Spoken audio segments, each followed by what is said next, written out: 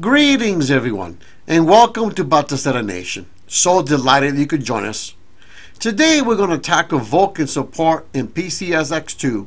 Indeed, it was back in January 8, 2022 when the developers of PCSX2 announced to the emulation world that they finally had Vulkan support for the emulator. This was accomplished due to the efforts of Stenzek from DuckStation. Furthermore, it wasn't until Batocera 33 was finally released less than a month later that Vulkan support was added to PCSX2 within Batocera. Consequently, today we're going to conduct performance tests of PCSX2 Vulkan versus OpenGL, comparing three Batocera PCs using Intel Iris, AMD integrated Vega graphics, and a discrete Nvidia graphics card. Among the three Batocera PC systems, one of the results truly surprised me. Which one? Well, let's find out.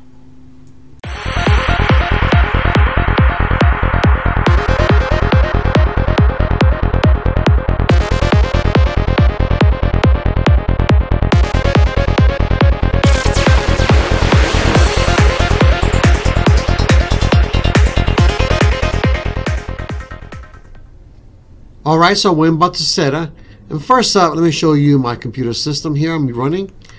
I'm using here an i7 1165G7 ASRock mini computer, and this is running on Intel Iris Xe graphics. Alright, so let's go in here.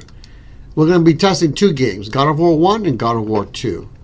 So first up, let's go ahead and choose OpenGL.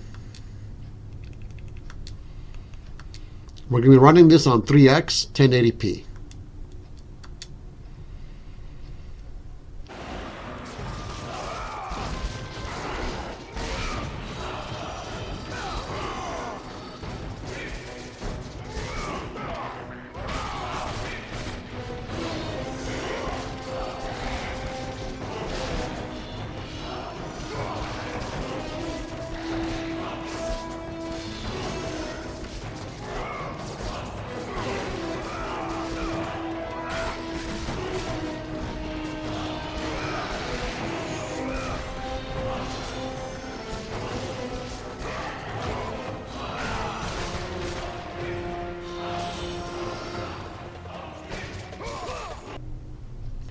You can see there they did a pretty good job at 1080p.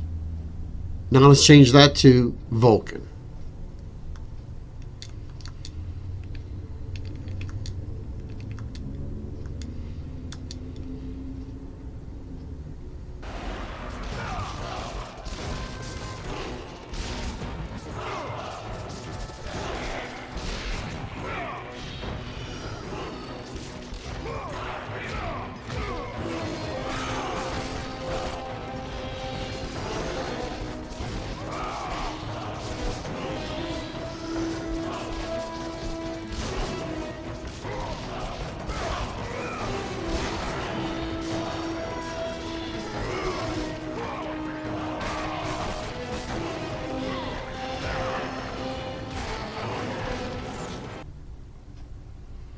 You can see that with Vulkan support, actually it was struggling.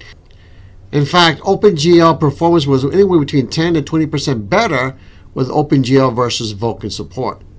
Now let's go ahead and try God of War 2. Once again, we're going to make sure we start off with OpenGL first. Alright, at 2x 720p. Let's check it out.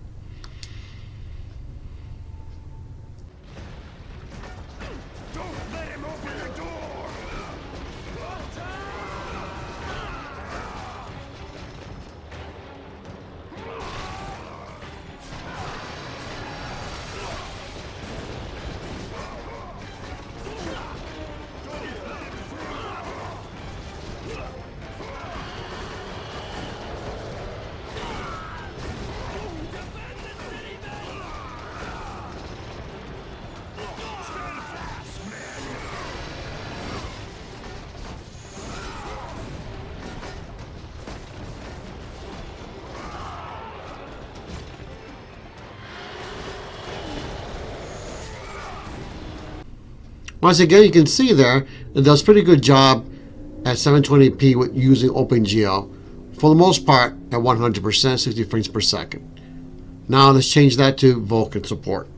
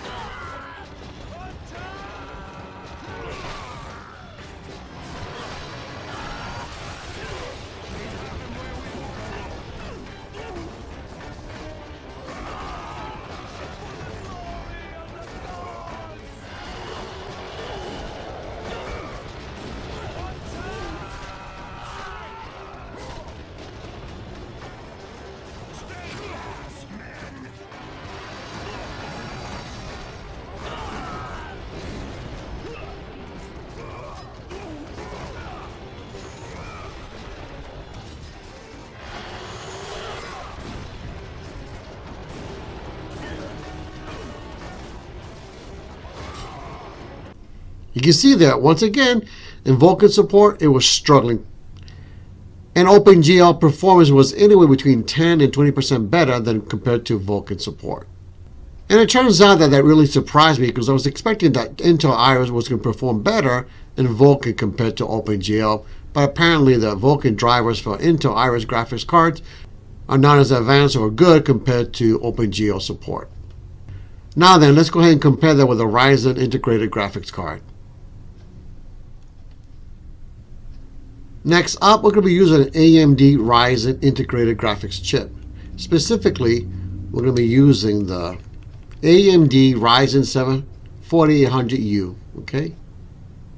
So for this comparison, we're going to be looking at God of War 1, God of War 2, and the Shadow of the Colossus.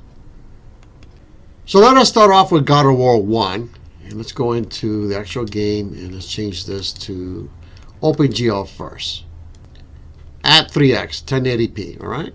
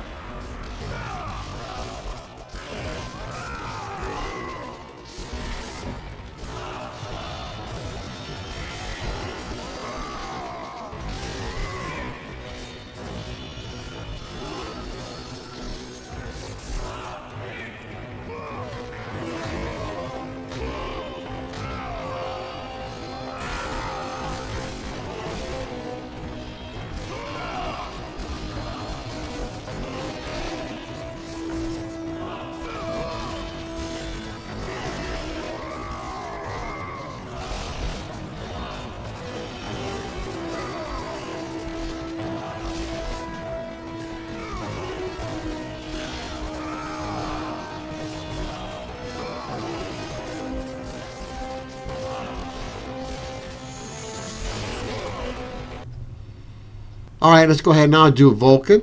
Let's go back in there and change this to Vulcan.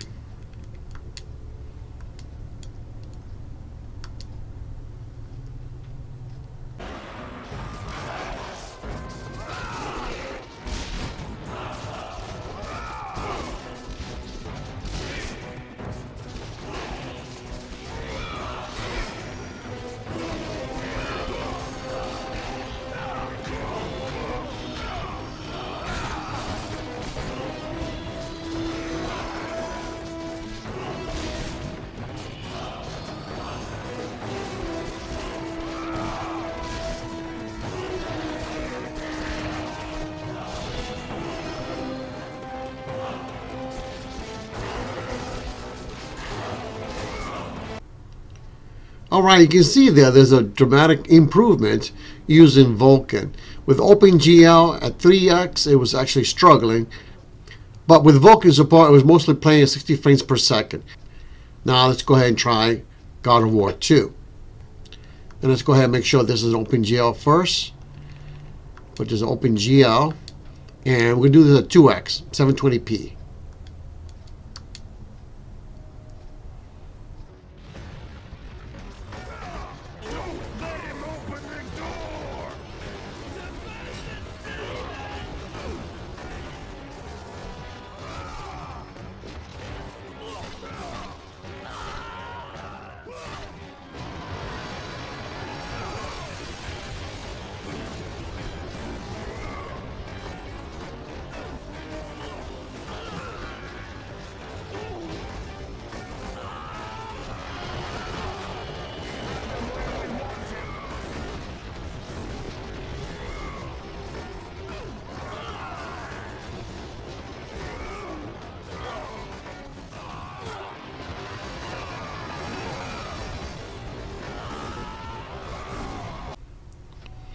You can see that it was struggling in OpenGL. Now let's go ahead and change that to Vulkan support.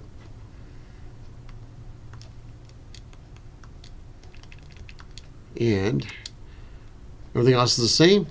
Let's try it out. Don't let him open the door!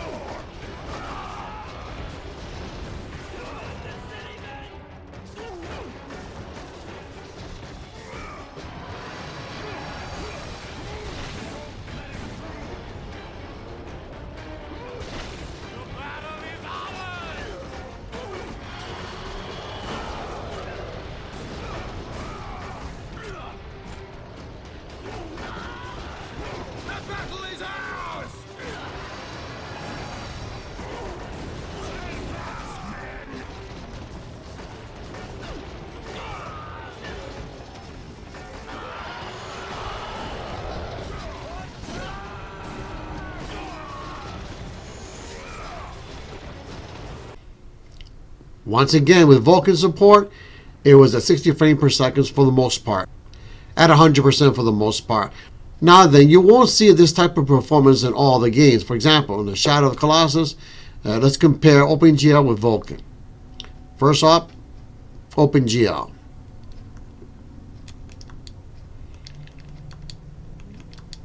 At 2x, 720p, all right? Let's try this.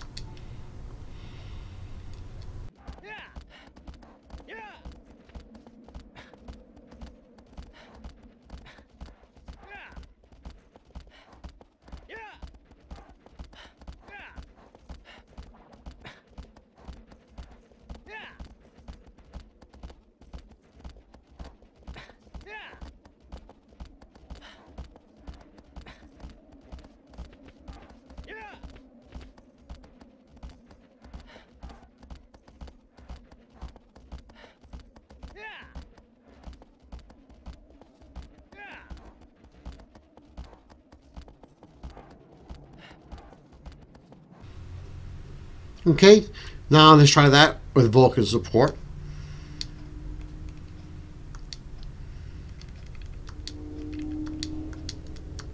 All right.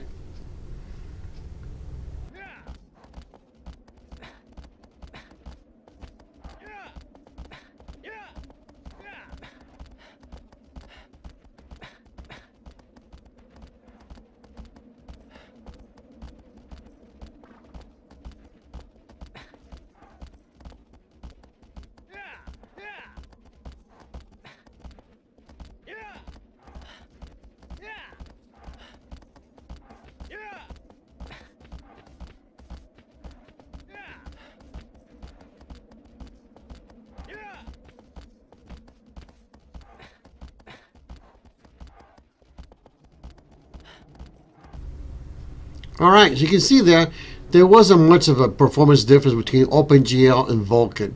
So again, not all the games you're going to see anywhere between 10, 20, 30% increase in performance. Some of the games you will see that performance increase, and others you won't see much of a difference.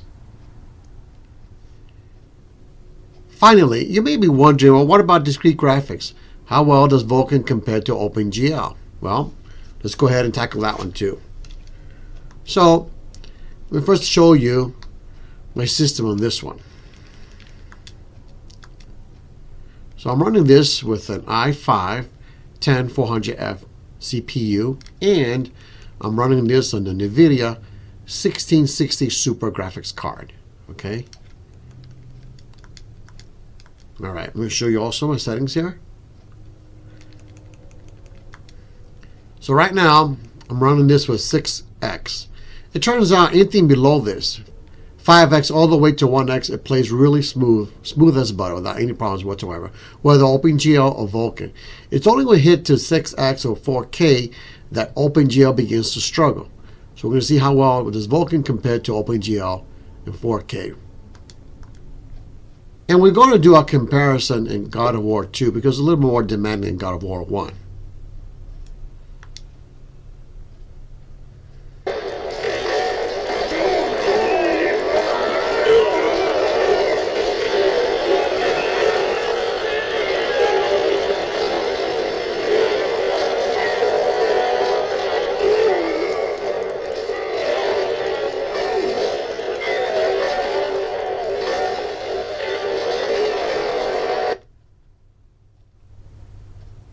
Okay, as you can see there, it plays at 50%, 30 frames per second.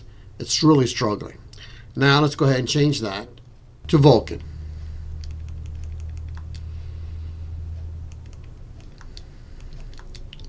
All right, let's try that again.